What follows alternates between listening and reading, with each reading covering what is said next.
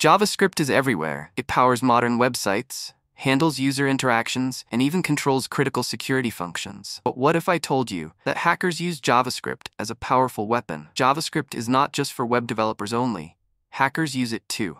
From exploiting vulnerabilities to writing custom payloads, JavaScript plays a crucial role in web security. In this video, we will break down top 10 advanced JavaScript exploitation methods for hackers, covering how it's used in penetration testing, top advanced method of JavaScript web exploitation, automation tasks, and how you can leverage it for ethical hacking and penetration testing purposes.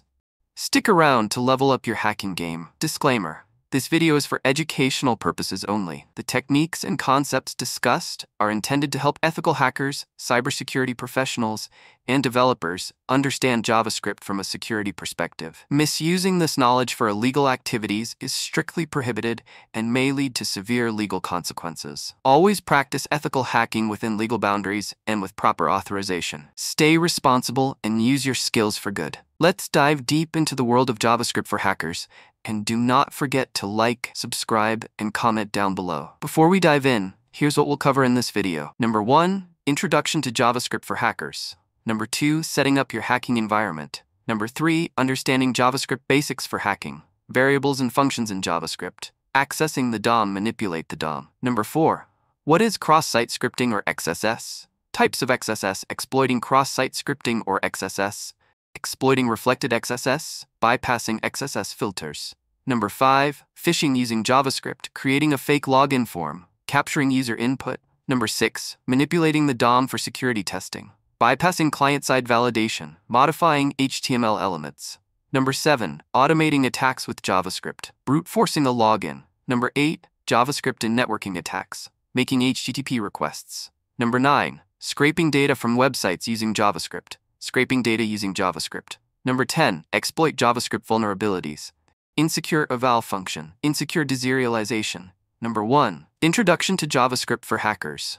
JavaScript is one of the most powerful and widely used programming languages on the web. It controls everything from user interactions to data processing and even security mechanisms within modern websites. But for hackers, JavaScript is more than just a development tool. It's a gateway to understanding and exploiting web vulnerabilities. Hackers leverage JavaScript in various ways, such as injecting malicious scripts into vulnerable websites, cross-site scripting or XSS, manipulating browser behavior, stealing cookies, and automating exploits. Since JavaScript runs directly in the browser, it can be used to gather sensitive data, interact with web applications dynamically, and even bypass certain security restrictions. For ethical hackers and penetration testers, mastering JavaScript is crucial. It helps in analyzing web applications, understanding how client-side security works, and developing scripts for automated testing. Whether you are looking to enhance your bug bounty skills, strengthen web security, or understand how attackers think, JavaScript is a must-know language in the hacking world. Number 2, Setting up your hacking environment. Before diving into JavaScript hacking, it's essential to have the right tools. Web browser. Use Google Chrome or Firefox, both equipped with powerful developer tools for inspecting and manipulating JavaScript. Developer tools. Open them with F12 or Ctrl+Shift+I to analyze web elements, run JavaScript in the console, and debug scripts. Use VS Code, Sublime Text, or Notepad++ to write and test JavaScript scripts efficiently. Node.js. If you plan to run JavaScript outside the browser or work on server-side exploits, install Node.js for more flexibility. Security testing tools like Burp Suite or OWASP Zap allow you to intercept HTTP requests, manipulate JavaScript code, and analyze web vulnerabilities. Number 3, Understanding JavaScript basics for hacking. Before diving into exploits, it's crucial to understand how JavaScript works at a fundamental level. JavaScript allows you to define variables to store data and functions to manipulate and execute tasks. Variables and functions in JavaScript. Here's a simple example of a function that checks login credentials. This function verifies a username and password. Hackers analyze such functions to manipulate authentication processes, test for weak passwords, or inject malicious inputs. Accessing the DOM. The document object model is the structure of an HTML document. You can use JavaScript to interact with and manipulate the DOM. Manipulating the DOM can help you test for vulnerabilities like cross-site scripting or manipulate forms and data. Number 4. What is cross-site scripting or XSS? Cross-site scripting, or XSS, is a web security vulnerability that allows attackers to inject malicious JavaScript into websites, which is then executed in other users' browsers. This can lead to data theft, session hijacking, defacement, or phishing attacks. Types of XSS. Stored XSS. The script is saved on the server and runs when users visit the page. Reflected XSS. The script is included in a URL or input field and runs immediately. DOM-based XSS. The attack happens within the browser by manipulating the web page structure. Exploiting cross-site scripting, or XSS. XSS is a security flaw where attackers inject malicious JavaScript into a website, causing it to run in a user's browser. Example of reflected XSS. If a website does not sanitize user input, an attacker can inject this script into a search bar. If the website reflects this input, the script will execute in the user's browser. If the website reflects this input without proper sanitization, the script will run, showing an alert with the message "hacked" on the user's browser. Bypassing XSS filters. Sometimes websites filter out certain characters, such as these symbols. However, there are ways to bypass these filters. Alternatively, using event handlers like onMouseOver or onError can also trigger the execution of JavaScript. Number 5. Phishing. Using JavaScript. Phishing attacks involve tricking users into submitting sensitive data, such as login credentials, by impersonating a legitimate service. Creating a fake login form. With JavaScript, you can easily create a fake login form that looks identical to the real one. For example, this form sends the credentials to the attacker's server instead of the legitimate one. JavaScript can trick users into entering their credentials by mimicking a legitimate website. When a user types their username and password and clicks the login button, the JavaScript function captures the input values and secretly sends them to an attacker's server using a fetch request. Since the form looks real, users may unknowingly submit their sensitive data, believing they are logging into a trusted site. This technique is commonly used in phishing attacks, making it crucial for users to verify URL, use multi-factor authentication or MFA, and rely on password managers to detect fraudulent login pages. Capturing user input. You can also capture the input from a legitimate form and send it to a malicious server using JavaScript.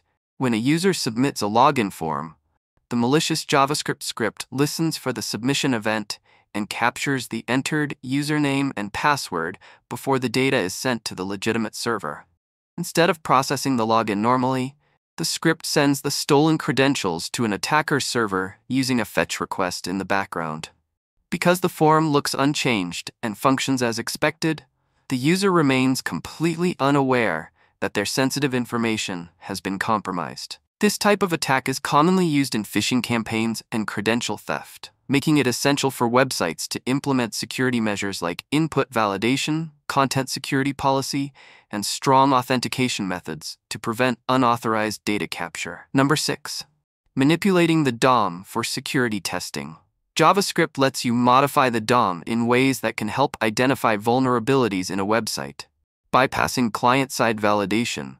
Many websites use JavaScript for client-side form validation, checking the length of a password or the format of an email. You can bypass this validation by manipulating the DOM.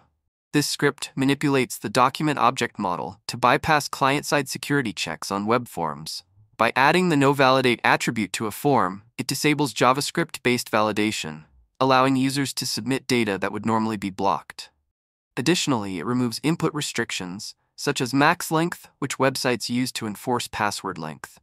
Attackers can also pre-fill fields, making it easier to automate brute force attacks or inject malicious data. Since client-side validation is easily bypassed, secure input validation should always be enforced on the server side. Modifying HTML elements. You can also change the content of a web page using JavaScript, which can be useful in testing for vulnerabilities. This script manipulates a web page's HTML elements using JavaScript, which can reveal security weaknesses. It changes button text to mislead users, modifies form actions to redirect sensitive data to a malicious server, and injects new content into the web page. Attackers can use these techniques for phishing, social engineering, or DOM-based XSS attacks. Number 7. Automating attacks with JavaScript. JavaScript is great for automating tasks such as brute forcing login forms or performing repeated requests to an API. Brute forcing a login. Suppose you want to automate the process of brute forcing a login form. You could use a simple JavaScript loop to try different usernames and passwords. This script automates a brute force attack on a login form by systematically trying multiple username and password combinations. It loops through a list of common credentials and sends login requests using JavaScript's fetch function. If a correct username-password pair is found, the script logs the success and stops further attempts. Attackers use this method to crack weak passwords and gain unauthorized access. To prevent brute force attacks, websites should implement rate limiting, CAPTCHA, and account lockout mechanisms after repeated failed login attempts. Ethical hackers use this technique for security testing to help strengthen authentication systems. Number 8. JavaScript in networking attacks. JavaScript is commonly used to send HTTP requests. This can be useful for sending unauthorized requests to API or interacting with web services. Making HTTP requests, you can send HTTP requests to servers directly from JavaScript using the fetch function API. This script demonstrates how JavaScript can be used to send unauthorized HTTP requests to an API using the fetch function. It sends a GET request to a target endpoint using a stolen authorization token to access restricted data. If the request is successful, it logs the retrieved data. Otherwise, it reports a failure. Attackers exploit weak API security to extract sensitive information, bypass authentication, or perform unauthorized actions. To prevent such attacks, websites should implement token expiration, CORS restrictions, and strict authentication checks. Ethical hackers use this technique to identify API vulnerabilities and strengthen security. Number 9. Scraping data from websites using JavaScript. JavaScript can be used to automate the process of scraping data from websites. You can interact with page elements and extract information directly from the DOM. Scraping data using JavaScript. You can scrape specific data from a page using Query Selector All function. This script scrapes data from web pages by selecting all anchor tags and extracting their hrefs attributes, which contain URL information. It uses Query Selector All to find all links and then maps them into an array. The extracted URL are then logged to the console. Attackers and ethical hackers use this technique for reconnaissance, data collection, or automating web interactions. However, many websites implement anti-scraping measures like robots text, CAPTCHAs, and JavaScript-based protections to prevent unauthorized data extraction. Number 10. JavaScript vulnerabilities. Insecure eval function. The eval function in JavaScript executes arbitrary code and is highly dangerous if used with untrusted input. For example, the eval function in JavaScript takes a string and executes it as code, making it highly dangerous if used with untrusted input. In the example, if an attacker controls user input, they can inject malicious JavaScript, leading to XSS or even remote code execution. This can compromise a website's security by allowing attackers to run arbitrary commands in the victim's browser. Because of these risks, security best practices discourage the use of eval functions. Instead, developers should use safer alternatives, like JSON parse function for handling data, and avoid executing dynamic code whenever possible. Insecure deserialization. If a web application uses eval function or JSON parse function to deserialize objects, attackers can inject malicious payloads. Like, insecure deserialization occurs when a web application improperly processes user-supplied JSON data, allowing attackers to inject malicious payloads. In this example, JSON parse function converts a JSON string into an object, but if the input is controlled by an attacker, they could modify it to escalate privileges, manipulate data, or exploit vulnerabilities. Some applications mistakenly use eval instead of JSON parse, which can execute malicious code instead of just parsing data. To prevent this, developers should always validate and sanitize user input before parsing JSON and avoid using eval function for deserialization to reduce security risks. JavaScript is a powerful tool for both ethical hacking and security testing, but it also introduces serious vulnerabilities when misused. We explored XSS attacks, where malicious scripts can be injected into web pages, and bypassing filters to evade security measures.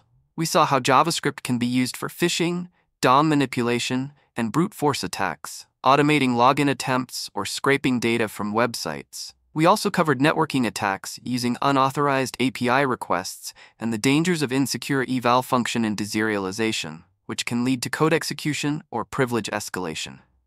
Understanding these concepts is crucial for identifying and fixing security flaws before attackers exploit them. If you found this video helpful, like, share, and subscribe for more cybersecurity content. See you in the next one.